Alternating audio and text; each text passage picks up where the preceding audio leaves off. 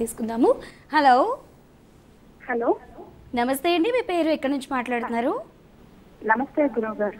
నాకు పెళ్ళై 5 సంవత్సరాలు అయిపోయింది గురువు గారు. ఇది 6వ సంవత్సరం అన్నమాట.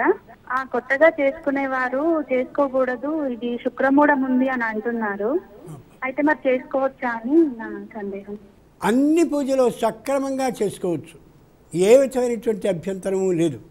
ఒక్కసారి గమనించి చూడండి, కొల్హాపురంలో లక్ష్మీదేవికి అమోఘమైనటువంటి అభిషేకంతో పాటు అన్ని అర్చనలు జరుగుతాయి ఈ కాలంలో.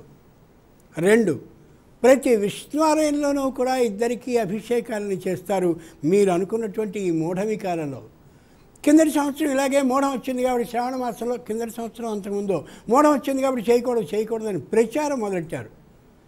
అమ్మవారి పూజకి అయ్యవారి పూజకి ఆయనకి కూడా ఇట్లాంటి దుర్ముహూర్తాలు, రాహుకాలాలు, వర్జ్యాలు, మూఢాలు ఇవి ఉన్నట్టయితే ఇంకా ఆయనేం దేవుడు.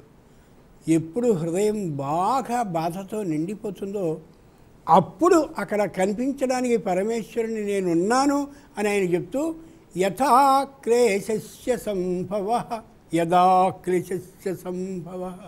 నీ మనసుకి గట్టి కష్టం తగిలిందా, నేనున్నానే నాతో చెప్పుకో, నేనున్నాను రా నా పూజ చేసుకొని ఆయన చెప్తూ ఉంటే మూఢం వచ్చింది కాబట్టి నేను పూజ చేయను అంటే తప్పు నర. ఇట్లాంటి ప్రచారాలు నమ్మదు. Next call